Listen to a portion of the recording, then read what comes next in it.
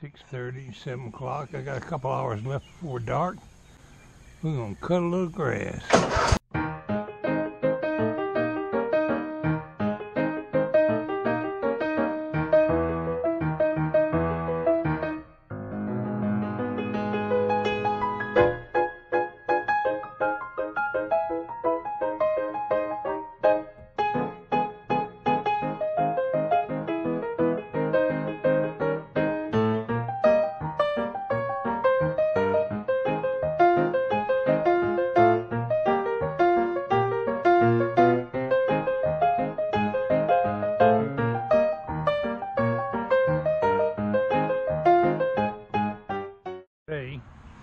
As one of my viewers so aptly pointed out, the dog days of summer is upon us. Yesterday I finished cutting the grass out here yesterday evening on both sides of the front yard. I didn't do the backyard again. Today I did a little weed eating around the flowers here, around the back deck, around the flower beds out there, and up through this row of flowers right here. I did a short clip of video update on my garden the other day, and I'm going to show you that in a minute. Right now I'm just walking around looking at my flowers. A lot of buds been coming on these hibiscus. This white rose or yellow rose, whatever color it is, looks kind of yellow. Got some new buds coming on. We just planted these roses this year, and this thing is 3 times as big as it was when we planted it. The Easter lilies are making new Easter lilies. I didn't plant them out here until after they bloomed. But all around the roots, little bulbs was growing off, and it's shooting up more Easter lilies. If they survive the winter, maybe we'll have some more Easter lilies out here next year.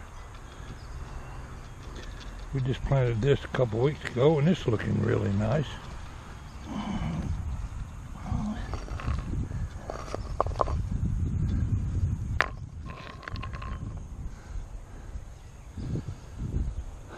I saw a gardenia out here. Went cutting grass yesterday. Let's walk out here and look at that gardenia trimming. This bloom, this gardenia bloom is dead now. It's probably been here a couple of days. It's got a very nice smell. Gardenia is a sweet smelling flower. Now, I didn't get all the honeysuckle vines trimmed out around here. It's been too hot. I need to get down there on my rear end and root up all them honeysuckle vines. I stood out here the other day and pulled a bunch of them out of the plant though. And it's not growing back thick because I guess it takes a while to recover, but I got green leaves coming on all over this gardenia bush here. My beans are got blooms coming on them.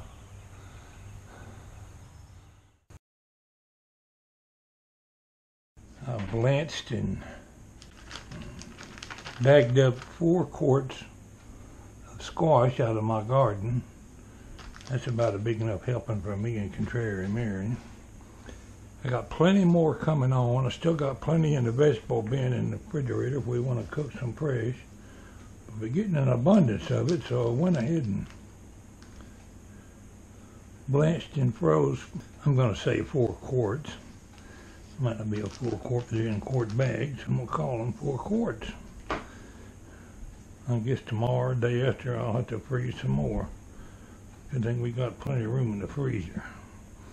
My beans are coming on pretty good. I'll show you a look at my bean plants out there. This tomato plant here is looking really healthy because it's in the shade of my bean plants.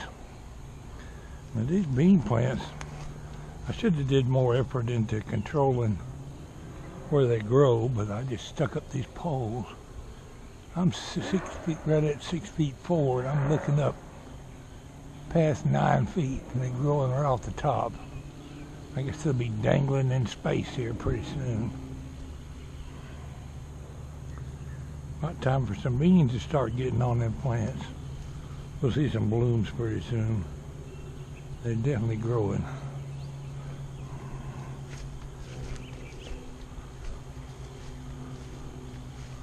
squash plants are looking really good, and I got lots of blooms in there. Everywhere you see a squash bloom, it's going to be another squash.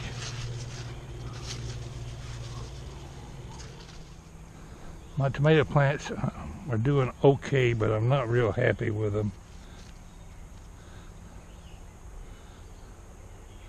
Not happy with them at all. They usually grow in a lot more than this. We got plenty of blooms on them though.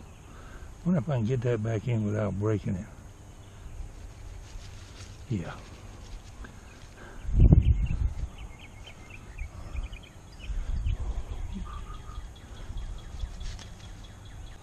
I hear an emergency response vehicle coming up the road. I don't know if he's coming by here or not. We'll walk around the front and see. Let's talk a little bit about vanity. Human beings and vanity. In particular, I sound like he went on up the highway. He's not coming by here. You're watching TV shows. Nothing but commercials, especially lately, even on some of these channels. They bombard you with products they want to sell you. And some of them are downright asinine. Now, Mother Nature provided all of us with a face. Some of us pretty, some of us are downright ugly. But whatever you dealt, whatever the cards dealt you, it's what you got. You got to learn to live with it. I don't come under the pretty category. I'm old and wrinkled.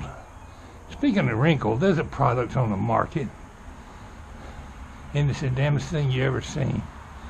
And it's a woman and a doctor. This woman's voice aggravates the hell out of me. I'm not going to name the product. But they're talking about bags under your eyes. And they tried this with my dad, and we rubbed this stuff under his eyes. You could just see the bags disappear. Well, hoot-de-doo. The rest of the old fart's still wrinkled up, and bald-headed, and looking old and ugly. If you can't learn to live with what Mother dealt you, something wrong with you. Gonna get your bags all gone. What about the bags on the rest of your face? Wrinkled old skin. If you're a wrinkled old fart, you're a wrinkled old fart. Don't waste your money on some stuff like that.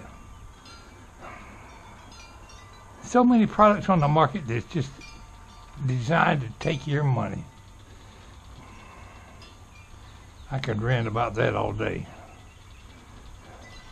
And here lately, nothing but scam phone calls on my phone. A lot of people just have a cell phone in their house. We have a regular Bell phone in the house. We've had it for years. But I keep getting calls out of the area and people trying to sell me some stuff. And usually we look at caller ID and won't even answer it. But it gets downright aggravating. Sometimes I'll pick up the phone and say, "Lady, I got no interest in what the heck you're selling," and slam the phone down in their ear. Or to get me one of these loud horns, canned horn. I might do that.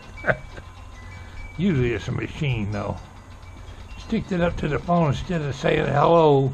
Wake their butt up with that horn. Walk, walk. Well, I weed eated out there today till I'm plumb sweaty. It's getting on hot in the day.